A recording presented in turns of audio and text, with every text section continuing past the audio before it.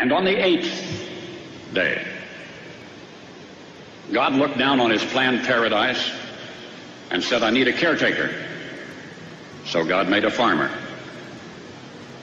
God said, I need somebody willing to get up before dawn, milk cows, work all day in the fields, milk cows again, eat supper, then go to town and stay past midnight at a meeting of the school board. So God made a farmer. God said, I need somebody willing to sit up all night with a newborn colt. Stephen Charles Haines was born on July 9th, 1961, the son of late Hervey and Barbara Haines. He and his siblings, Kenneth, Sarah, and Mark, were raised by their parents in Rising Sun, Maryland.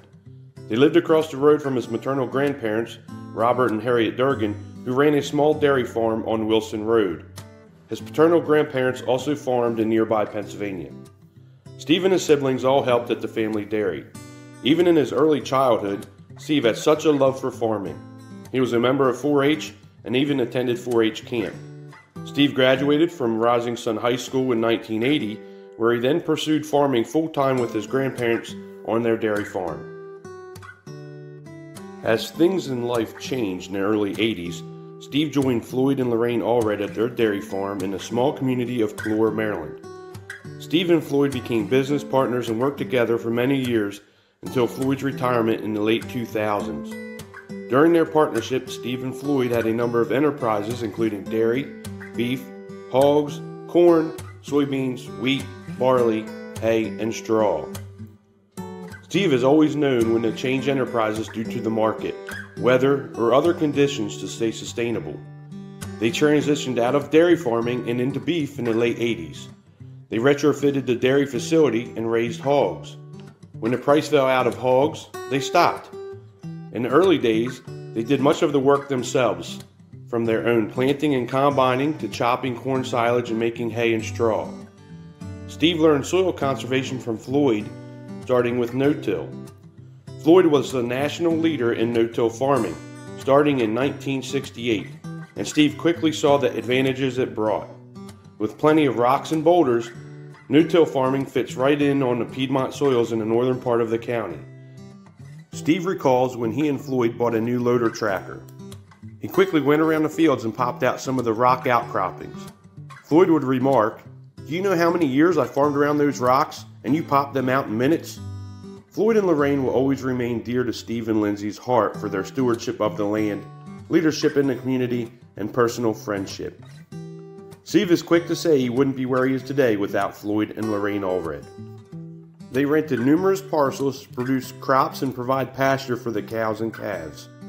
Being a tenant brings the responsibility to communicate with each individual landowner, from explaining soil sampling, nutrient management, liming, to government programs and what participation means for both tenant and landlords. Steve extends his skills beyond his farm and serves on the Farm Service Agency County Committee for Cecil County. He was also an active member and leader in Cecil County Young Farmers for many years. During this time, Steve welcomed his 2 children into the world, Brooke and Eric. He toted them around from an early age, teaching them the lessons of farm life. From truck rides to checking cows and delivering hay and straw to Milburn orchards to get donuts and cider, he provided countless memories and lessons that carried forever.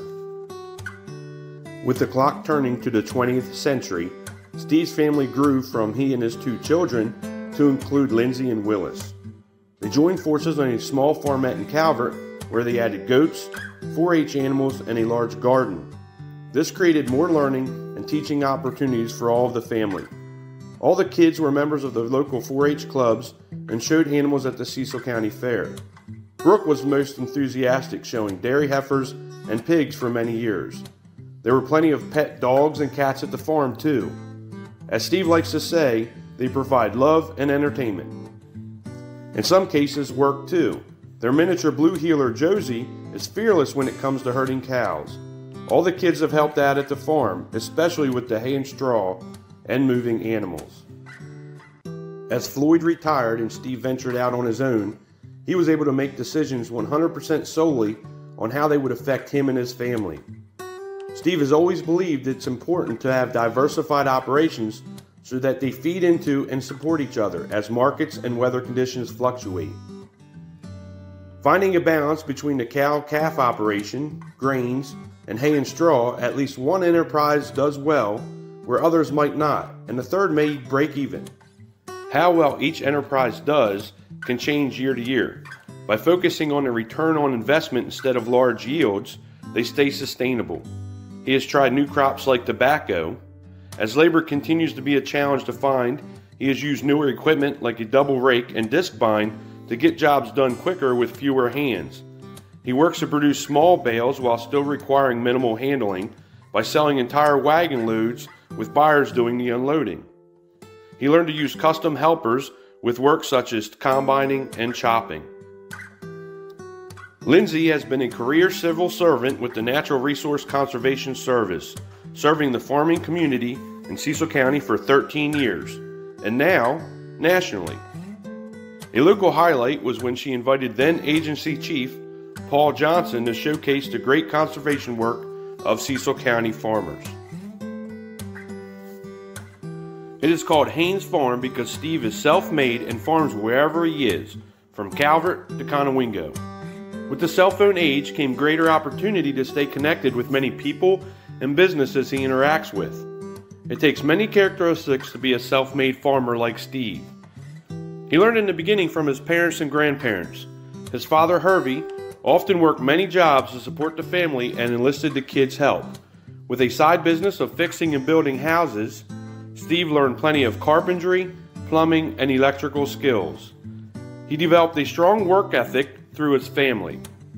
His mother, Barbara, was a self-made businesswoman who founded Erie Insurance in Rising Sun. All of this made him a workhorse and not a show horse. Having both crop and livestock enterprises requires a large skill set. Steve's fixing skills have served him well, from regular farm equipment maintenance on any color tractor, to restoring old equipment like his corn picker, to fixing the washing machine at home. All of their hard work over the years paid off when they were able to purchase the very farm that he spent years pouring his heart and soul into. They started by purchasing the location of their future home on 10 acres. It may have not been the prettiest, but they both saw the potential it had. Renovating the 1850s farmhouse and barn was a labor of love.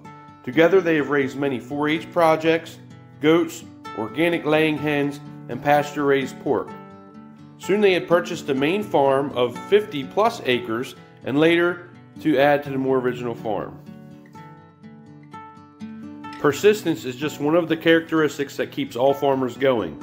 On the hottest day of August 2016, Steve suffered a heart attack. He luckily had a helper that day that called 911, and the first responders' quick intervention, including daughter Brooke, got him to the hospital and into emergency surgery. The once strong, independent, self-made farmer was left to watch from his hospital bed in the living room of the farmhouse. As friends and family helped to keep the operation going, he was there to supervise from his cell phone. After a grueling 9 months of appointments, being placed on a transplant list, multiple hospital stays, home nursing care, Steve was matched with a donor. Thanks to the donor and the family for the ultimate gift of life, he received a heart in June of 2017. He now shares his heart birthday with his daughter Brooke's June birthday. His persistence continued as he made a full recovery and came back strong. When asking Steve if he had a good day, he is quick to say, "Every day is a good day," with his signature big smile. Steve and Lindsay will be forever grateful to the friends and family who kept the farm and Steve running during this time. Organ donation saves lives. Currently, Steve farms over 600 acres in Calora and surrounding areas, consisting of barley, wheat, corn, soybeans, hay, and straw. He runs a 60-head cow-calf pair operation comprised of Angus cows crossed with Simmental bulls. On the not-so-busy days, he also helps some of the local Amish families with hauling, and in return, they help him with some of the hay and straw handling when needed. Central to Steve's farming is his love of animals, which started at a young age. He has learned how to keep livestock healthy with balanced diets, clean water, and adequate shelter. He has nursed many critters back to health. He loves the family pets, even if he does also enjoy them as entertainment. Lindsay calls him Dr. Doolittle for how he talks to the animals.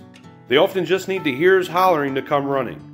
Steve has developed many animal husbandry skills over the years, which has saved him on many vet calls. He has spent many hours tending to birthing cows, nursing calves, or those that may be sick or injured. The spring calving season brings many sleepless nights, but some of the most rewarding moments as well. Steve continues to install and maintain many conservation practices, such as no-till planting, watering facilities, heavy use areas, and gutters. Currently, Steve has gone beyond traditional practice implementation with rotational grazing, planting pollinator strips, removing invasive plants, pasture weed control, and using diverse cover crop species such as radishes to reduce compaction and promote soil health. Steve has always been an eager student and open to new ideas. He is happy to visit with fellow farmers to discuss new ways of doing things. He has joined Lindsay on trips across the country to learn about production of other crops across different regions. He is always willing to learn. Thanks to having family and friends to maintain the farm, Steve and Lindsay have been able to travel where they enjoy learning about different types of agriculture. They have traveled to see organic farming in Wisconsin, monarch butterfly plantings in Iowa, pineapples in Hawaii, grapes in California, irrigated cotton in Arizona, and coffee in Jamaica, to name a few. After learning so much about farming, Steve is eager to share his knowledge. Steve has taken many young people under his wing. He has passed on his knowledge of how to operate and care for equipment, produce crops, and raise animals. It can be the boy next door or the agronomist from Brazil learning the no-till farm. He is a natural teacher. He is currently training the next generation of Haines farm workers, his grandchildren. This past year we added again to our family, welcoming Andrew, Grant, and Cooper. They all love farming too. All the grandchildren look forward to a good breakfast and time spent with Pop-Up Steve and Nene at the farm. They are actively involved in 4-H. Their granddaughter, Mallory, has taken up her mother's love of showing animals by showing at the Cecil County and the Maryland State Fairs. She even taught cows with Governor Hogan. From having cows to pasture or caring for a coon pig, the children are learning from watching and helping. I have personally known Steve and Lindsay since the early 2000s and am fortunate enough to consider them friends. We first met when I was just out of college and rented the old farmhouse from Floyd and Lorraine. Steve and I quickly became friends because we shared the same love for agriculture and bread pudding. It was actually over a bowl of bread pudding at our usual lunch spot, Spready Oak, that Steve casually asked me one day if I wanted to raise hogs. Knowing nothing about hogs, I was eager to take on the challenge of learning something new, and with Steve as my teacher, I got the crash course in everything from animal husbandry to ag economics.